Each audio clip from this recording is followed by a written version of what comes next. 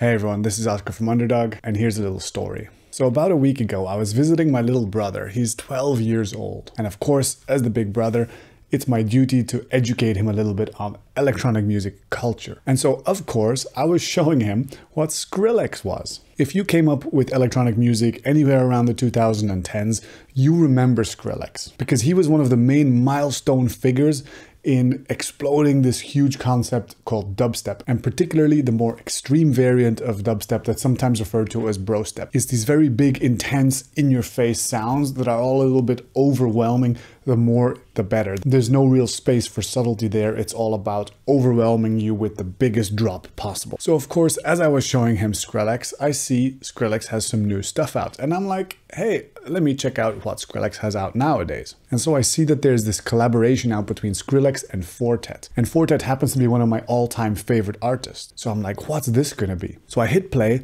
and immediately there's this like jacking house beat going on. And immediately I'm a little bit like, how is this Skrillex? Then suddenly there's this hip hop style vocal with huge auto tune over the track. And immediately I recoiled and I was like, oh, that's not my vibe. But then I gave it a chance. I listened to it all the way to the end. And I listened again. And then I listened again. And then I listened again. And now this is my favorite song, and I have been listening to it nonstop for the last week. So what should we take away from that? Well, first of all, Skrillex is not the same Skrillex that you thought you knew in the early 2010s. He has evolved, and there's a lot of really nice output coming from him. And the second lesson is, don't get crystallized in your old music tastes. The music that you fell in love with when you grew up, a lot of people get stuck in that, only loving that for the rest of their life. Stay open-minded, try to see what other people see in new music, and you'll be exposed to a whole world of richness of beautiful art. But enough philosophy. If you click this video, it's probably because you saw jacking house music. So I'm really excited to show you how to make music like this, and I'll show it to you in 4 levels of complexity. Before we do that, perhaps pause the video and go listen to the song. Listen to it twice, listen to it 5 times, and then come back. I'd love to include a clip of it here, but for copyright reasons, I simply can't do that. So from here on out, I'm going to assume that you have the song already in your mind, and now I'm going to show you in a couple of steps how to get closer to it. So we're going to first analyze the pattern at the beginner level. It's going to be something like this. Then at level 2, we're going to start polishing it already, and we're going to get something a little bit more like this. Then at level 3, we're going to really start paying attention to the subtleties, and you're going to hear something like this.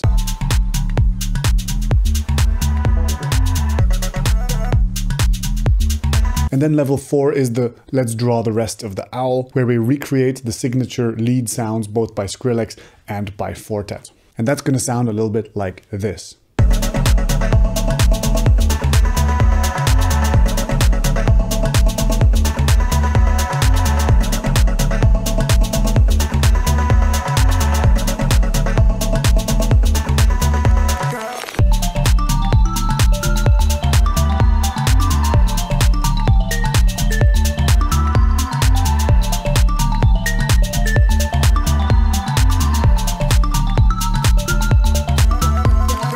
So without further ado, let's hop into it.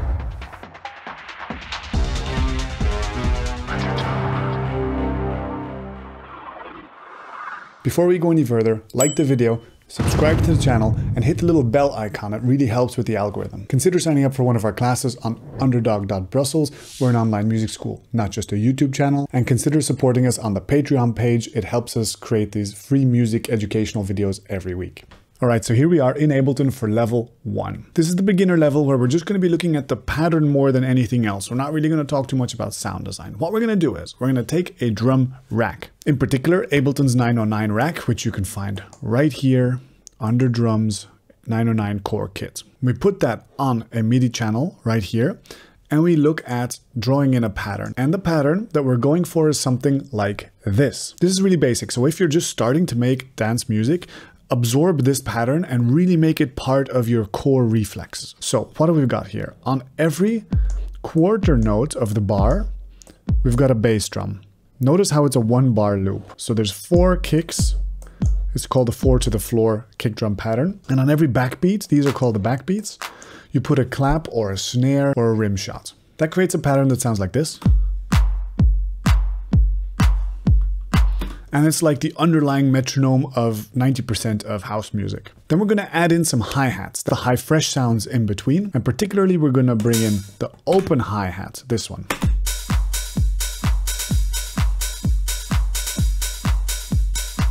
So notice that it's halfway between the bass drums, so it gives that bouncy, upwards jumping feeling in between the kick drums. Then what we're going to do is we're going to add in secondary hi-hats, these closed hi-hats. They're way shorter, and what they do is they choke off the first hi-hat. So when two hi-hats play at the same time, often something that happens is called choking, which is where when one hi-hat gets triggered, the playback of the previous hi-hat automatically gets stopped so they don't overlap. This is because in real life, a hi-hat is just one instrument that can either be open or closed, but can't be both at the same time. This creates a pattern called jacking hi-hats, which I refer to in this video right here, and it goes a little something like this.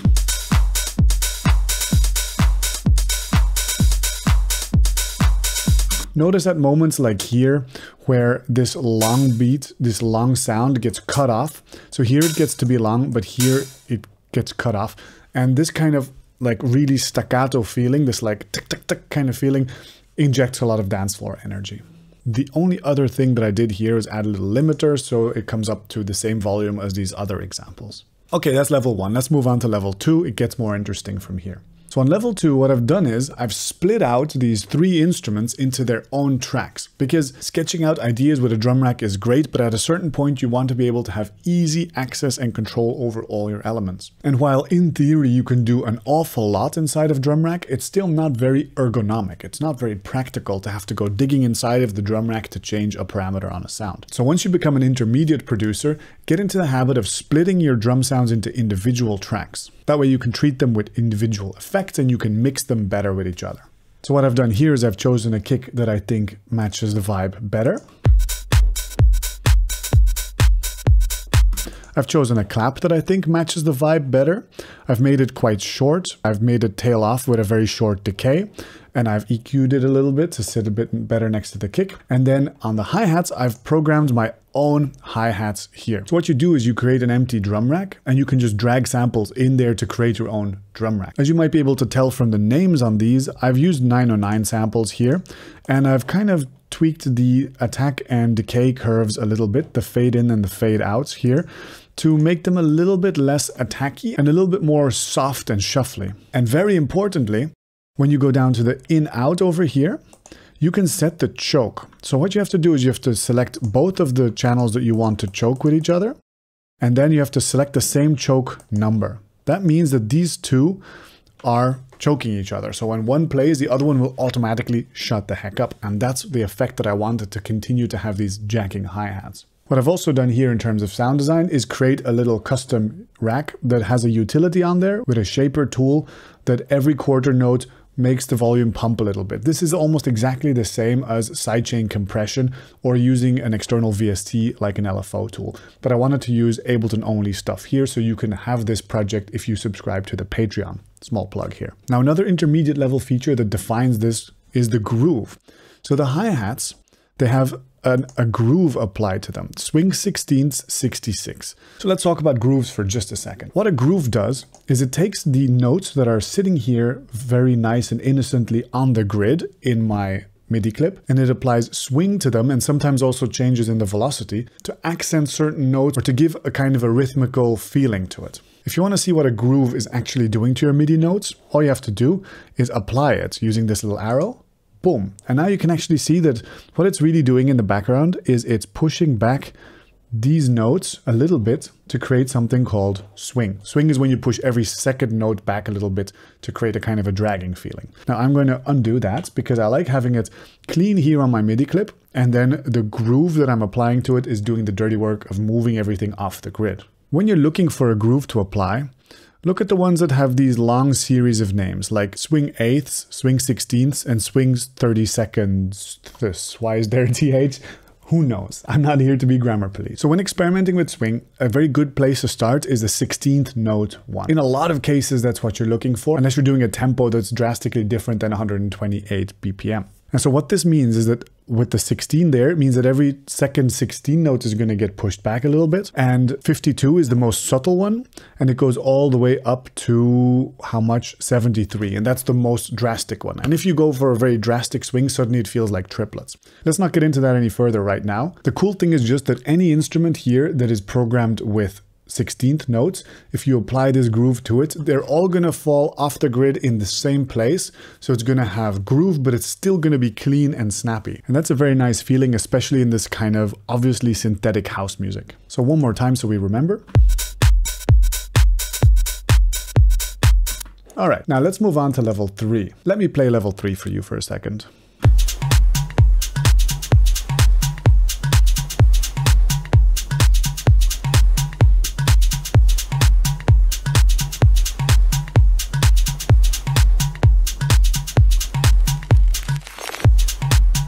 Okay, so you'll see this one includes a turnaround at the end, which is a little variation at the end of a loop that you do just to refresh the listener's ear, because in loop-based music, it's nice to have that little refresher at the end so that when the loop restarts, it doesn't feel like it's getting repetitive or stale. So what's particular to level 3 is that we're incorporating subtle organic sounds at every level of the sound design. I don't know how this worked in the actual production of Skrillex and Four Tet, but I imagine this is Four Tet's contribution. Four Tet's beats are always really organic and full of little intricate details, so I imagine that he's responsible for some amount of this. And this manifests itself in a couple of different places. First of all, the hi-hats, instead of 909 hi-hats, what I've done here is I found myself an organic shaker sound and created a hi-hat pattern more like this. I do the same kind of shuffly attack on it, and it's also still choked, so it has the same concepts behind it as the 909 one that we did before, but this one suddenly has a more organic feel to it. It doesn't feel like a 909. Then the second most organic thing here is the mid percussion, which is real drum sounds, but it's from something called an udu. And I've paid particular attention to the sound to like pan it in different interesting ways. Make sure that it feels like a balance between snappy digital samples and still having that atmospheric organic feel to it. One of the ways I've done this is by adjusting the panning of each of these elements slightly so that they move in the stereo field as the beat is evolving. So as you can see, some are more left, some are more right, and they all have a slight random pan amount as well. So it kind of moves from left to right in a somewhat organic way. That's cute. Now in the sections of the original song where there's less elements playing, particularly in the extended version that you can get on Beatport, you can hear that there is a noise floor included that's not just tape hiss or something like this. So in a lot of advanced productions, producers choose the noise floor or the characteristic of the noise floor that they put in. It's the sound of silence between the notes. So when all your percussion stops playing for just a fraction of a second, your ears open up, and what do they hear subconsciously? Well, in this case, what they hear is beach noises, and that's actually quite startling. I think that must be Four Tet, because that's such a Four Tet kind of move. And so what you get is waves, like this, really quiet and subtle. But then either my mind is playing tricks on me, but I could swear that in the high end, on the original, I can hear seagulls in the high end. So I found myself on freesound.org, amazing website by the way, some samples recorded at the beach where you can hear seagulls.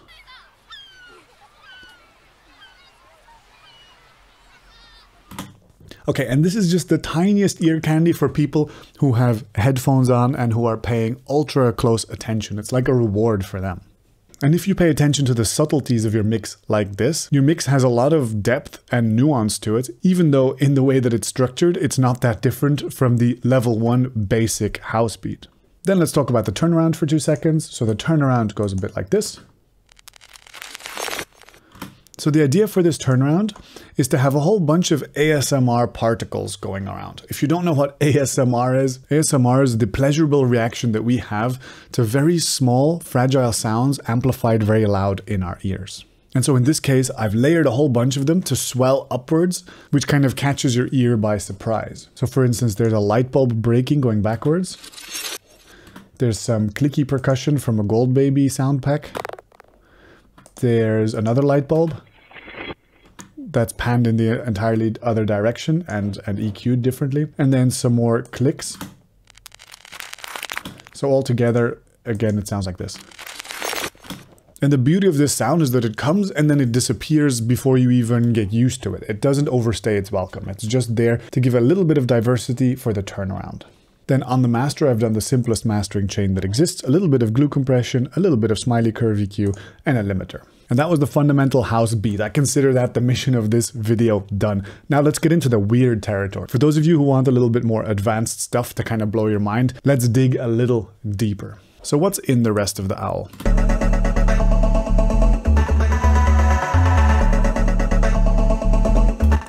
So inside the rest of the owl, what have I got? I've got myself a bass line. I really just tried to copy Skrillex's bass as closely as possible. What it is just some kind of sine wave bass, but with a little bit more top end, so it exists also on small speakers. And I tried various subtractive methods to get there, and they didn't work. In the end, I think the cleanest method is best. You just start with a sine wave, and in something like Ableton's wavetable, what you can do is you can add a little bit of FM to it. And that creates these harmonics that just make it poke out in the middle a little bit. So the bass and the beat sound like this together.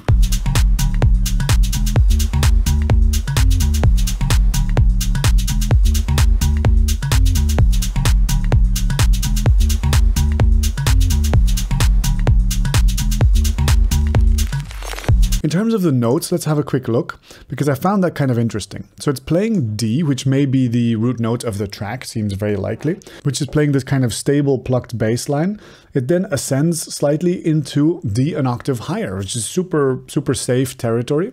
And I want to draw your attention to this moment right here, where it doesn't play on the downbeat. Very often you'll find that basses play on the downbeat, but then when they don't, they kind of subvert your expectation, and it gives a little bit of a groovy bounce this moment. So let me play it one more time and notice that little jumpy moment right here.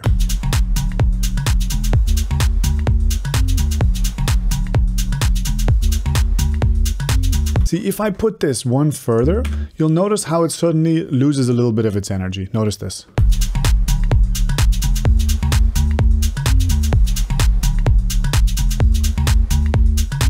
That's okay, but it gets stale much quicker. Whereas this makes everything just that touch bouncier, that makes everything a touch more interesting. Now, enough about the bass, I want to talk to you about the vocal, because for me, the main feature of the Skrillex track is this Skrillex vocal. It's just super weird, staccato, like a tremolator kind of a vocal that's abstract and beautiful at the same time. Now, with a little bit of online detective work, I found out that this is actually resampled from a different track. And then my first reaction was like, you know, anytime a producer does something that you look up to, turns out that it's stolen from something else. That's often the case. So I looked at the credits of this track where it was taken from, and actually Skrillex is the producer of that track as well. So he's just reusing his old bits from other productions. So that's like a very legitimate move. Very cool. But anyway, how do we create this kind of layered pulsating vocal? I had some ideas, I did a bit of exploration, and this is what I came up with for my version.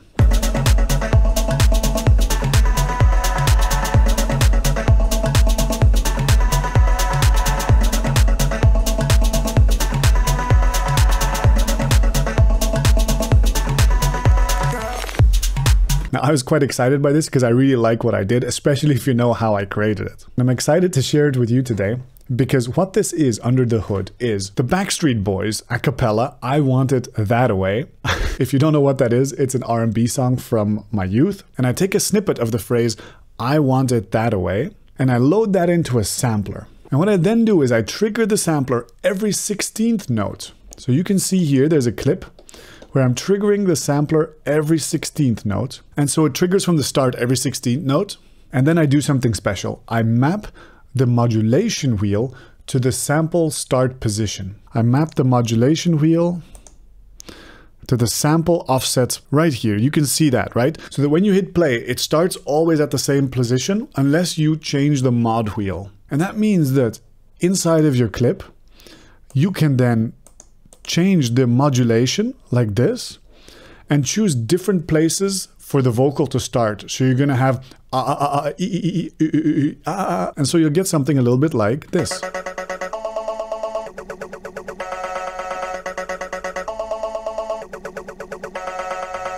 Here's a different version.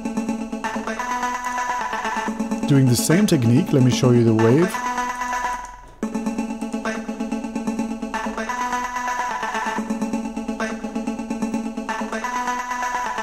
Then I've bounced some of that to audio into a reverb so that it gets some accents every now and then.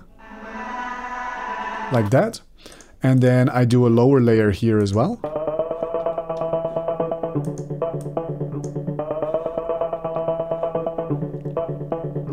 The idea being that when all of this gets added together, it almost feels like a chord, it feels like a choir all going together. You get something like this.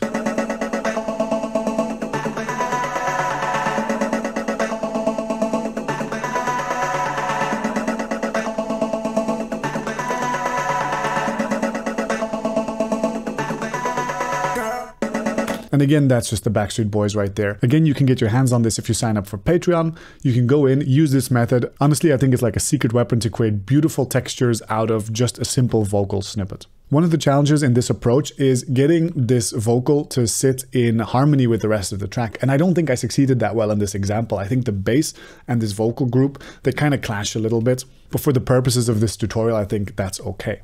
If you do have a closer look, you'll notice also that I used some auto-tune in there because I feel like the original of Four Tet and Skrillex seems to also have quite a lot of auto-tune all over it. So it's like a timbre, a texture that you want in your production as well. I'll freeze these tracks for the file download of the project. Now the other part of the Draw the Rest of the Owl is the Four Tet part. At a certain point in the original, Four Tet comes in doing this like xylophone solo. It's this beautiful big arpeggio and it's lush and it's so Four Tet. It's just like a signature sound. So my take on that is something like this.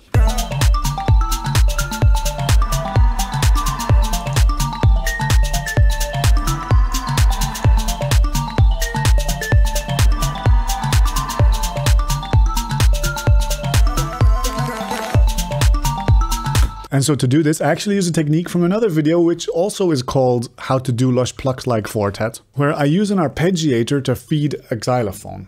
And the arpeggiator that I use is called Cthulhu. It's one of my favorite plugins ever because what it does is you feed it a number of notes. In this case, for instance, I fed it the D minor scale, just every single note of the D minor scale, all 8 of them. And then those notes go into Cthulhu over here, and Cthulhu then splits them up into individual notes. And what I do here is I create patterns like this. At first it's kind of at random and then you start tweaking until it starts to feel better and better. And I can disactivate notes here. And if I want, I can also go to the octave and turn up or down an octave of the notes. That's very cute to create these kind of outliers, high and low. I put it to 16th note and I also put a little bit of swing on there because I think I wanted to swing in time with the overall swing of the track. But then there was one more design challenge, which is this is a super long solo and my pattern here is limited to 16 steps. So what instead I did was I copied this pattern over into different iterations here. So there's pattern A, B, C, and D. And this is something that you can automate in Ableton. So if you'll see here at the bottom, let me re-enable automation. You see this little red dot here? If I show automation, you'll see here that every bar, I just move it up enough so that it goes from A to B to C to D, back to C. So you see I do this like kind of a varying pattern. And when it goes, you'll see when it changes here, it changes here. Look at this.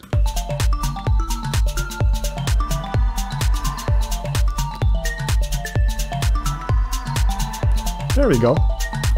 And so this is how you create something that seems to have quite a lot of variation in it.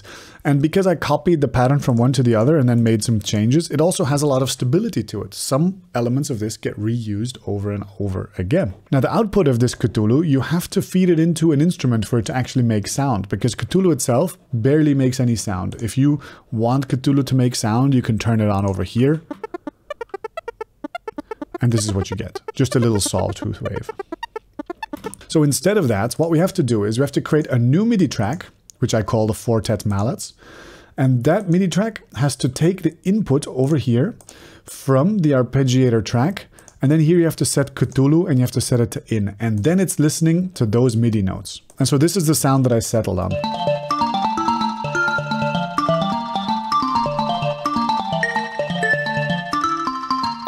Something tells me that Four Tet might be using a multi-sampler of some actual xylophones or marimbas or something like this. However, for the purpose of this tutorial, I found that if I take myself this bell preset from Wavetable and I add to it, on top of it, just the transients of this udu, Listen to the transients. Little organic sounds that add to the attack of this sound. This is a very obviously synthetic sound. When you add this, suddenly there's a little bit of an organic dimension to it that would be very hard to get from synthesis. And I guess the only thing that I haven't touched on right now is the fact that I've also bounced a few of the turnaround vocals over here, so that along with the clicks, you get something like... These little secondary vocal layers can really add vocal richness to a track, so that when eventually you add a vocal over top of this, which I didn't do here, you get a lot of different vocal timbres in the same song, which can add to that feeling of complexity that's so beautiful from Skrillex and Four Tet. So if there's two things I want you to take away from this video, first of all, it's stay open-minded to the music that you listen to. You might actually discover something deep and rich and beautiful when you least expect it.